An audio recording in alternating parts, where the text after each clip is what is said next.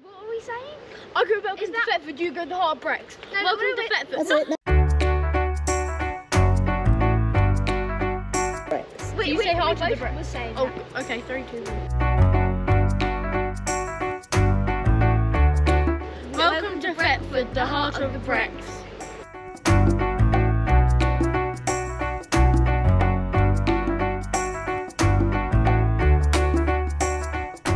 Here you can see the two rivers which flow through Thetford, the River Thet and the River Little Ouse.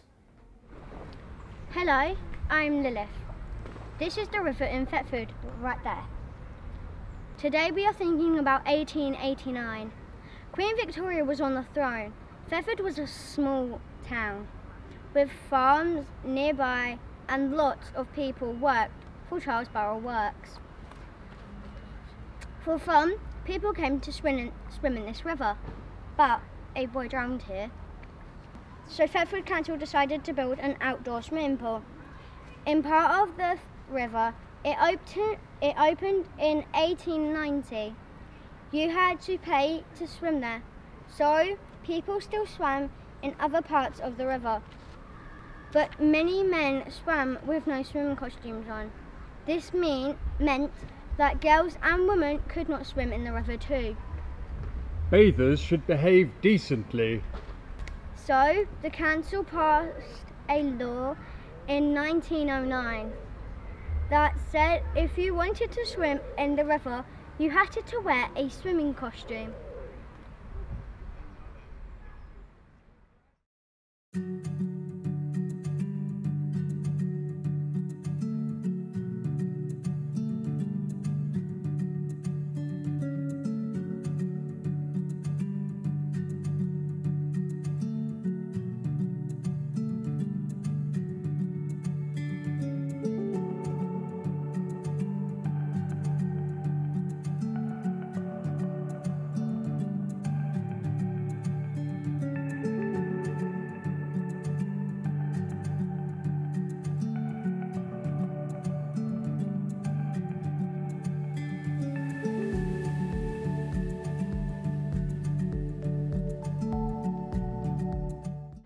In 1914 to 1918, World War I happened. Many people went to fight. They came back to find no jobs.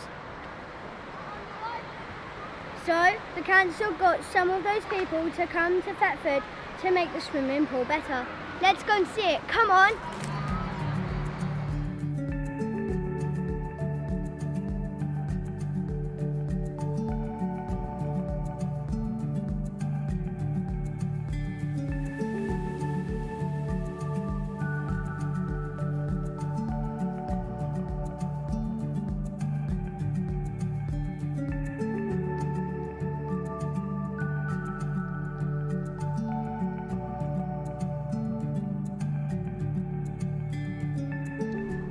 The workers put in this concrete, a diving board there, and huts there. In 1922, the new swimming pool or swimming baths opened to the world. It was lovely. It was very deep in those days. There was a shallow end, 50 yards long. I'm not certain of the length now. Going upstream towards Bury St Edmunds, it got deeper and deeper and deeper. And at the far end was a 3-stage diving board and a springboard. But the bottom was very, very muddy. And if you were the first one in that day, the water was lovely and clear. But if you had to follow that, there was mud everywhere. To the age of about 6 or 7, you went down to the local swimming pools at the Three Nuns Bridges on the side of the river, and I learned a man's name today. Stooshy was his nickname. He also used to work at the sewage works. He was the man who used to collect, I believe it was 6pence to go in to actually swim in the river. And then there was a row of wooden huts where you had the girls' huts, a multiple change hut where girls and boys could change, and then the men's huts at the other end where the diving board and everything was. That was during the summer, but that was still cold. Once you got in the water, that was all right. You used to let somebody else go in first and let you know what it was like. But on the other side of the river, it was very, very sandy. It was rather like the beach. In those days you could get down there, and a lot of families would picnic in that area and then slip across through the sand and go into the bathing sheds for nothing. Local schools used this pool to teach swimming. In the 1920s, a girl from the girls' grammar school said they learned about water safety here. There. In 1937, there was a swimming competition right where I'm standing. The schools involved were Norwich Road School and the Boys and Girls Grammar School. In the 1940s, Doris remembered it had a solid base, but if one dived too deep, it stirred up in mud. I remember one boy coming up with an eel. But people still swam in other parts of the river because it was free.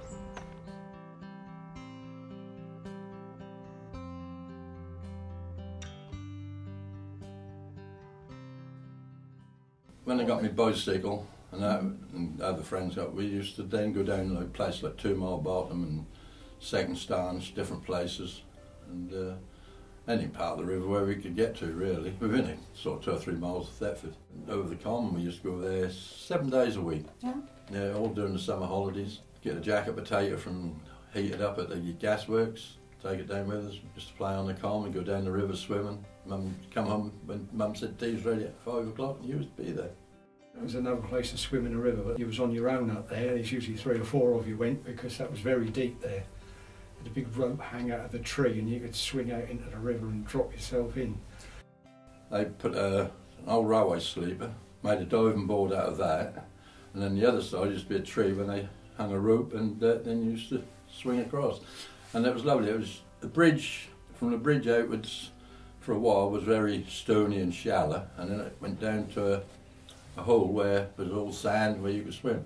And people used to, and not me, but they used to dive off that bridge, and that was very scary. First memories are in the Bridge Tavern. My father was away during the war, and my mother used to take me and my sister up there swimming and paddling. During the school holidays, that's where everybody went. The whole families took their picnics and spent the whole day.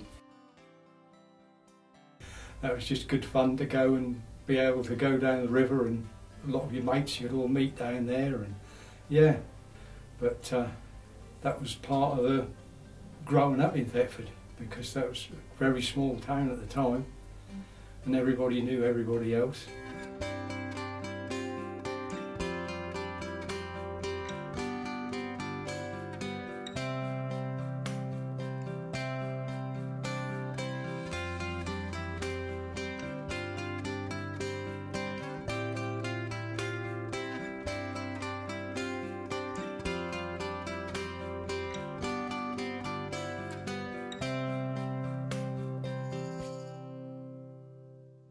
And on a winter's day when there was snow, and they used to let this stuff out, peas, beans, the smell was strong, and we used to paddle in this culvert, and it was really hot, so you warmed your feet up, but then by the time you got dressed again your feet were frozen. Maybe 6 or 7 foot from the pipe would come out, and that would be green with peas. Yeah, or that'd be nice colour red with strawberries, and the river looked like somebody had been killed. It looked like blood running down the river. The colour, the water would be all coloured depending what they were canning that day. It was beetroot that would be red, and peas that would be green.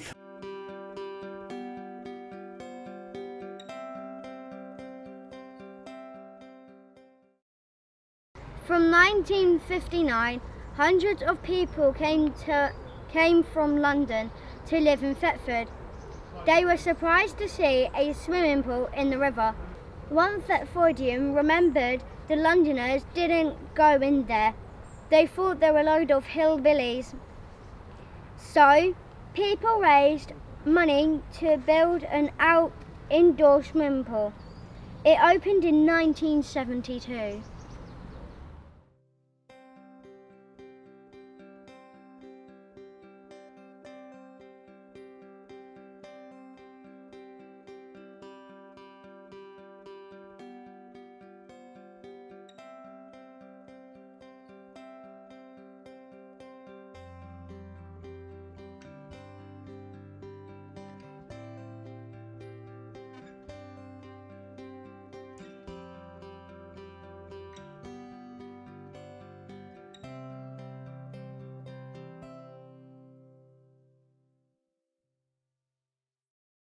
I used to go fishing with my cousin in the mill head. That was quite good. There used to be 1 or 2 pike roam about in there. You could catch a half-tidy fish in there, and under the town bridge was good for fishing for perch. There used to be a lot of chub near the iron bridges. An older lady who lived in St Giles's Lane would always give you 6pence for a half decent sized fish to feed her cat on.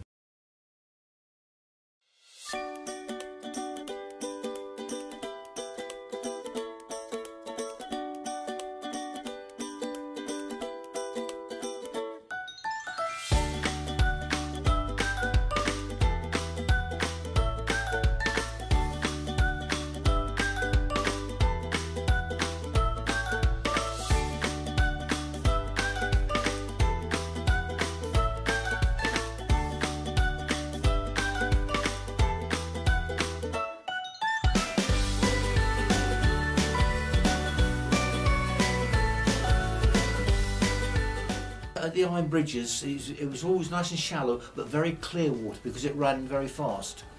And there was abundance of little tiddlers. And we would go down with our jam jars on a piece of string round, and you'd got in the stream and you'd wait for a tiddler to come and pull it out and take it home. But the poor things never survived.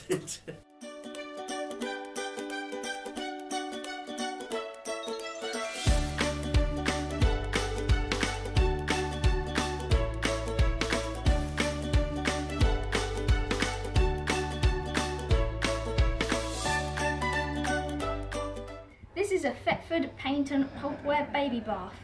This is the raw pulp. Pulp is made from paper and jute. It is strong and very light.